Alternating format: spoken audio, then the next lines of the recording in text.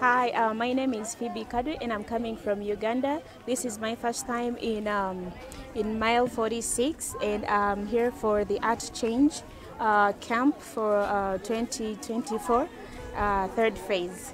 It's very amazing for me to be here as an artist who is mostly in beadwork. It's amazing that I get to work with other artists from different countries.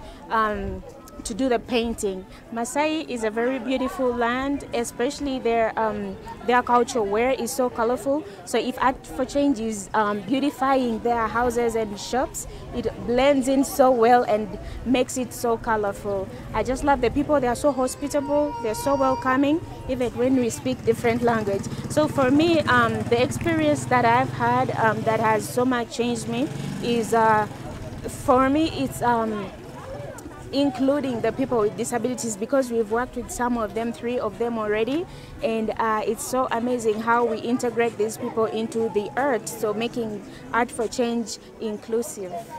Yeah, so for me, every stroke of the brush, every bead threaded raises awareness about disability, about ability, about inclusiveness, about empowerment.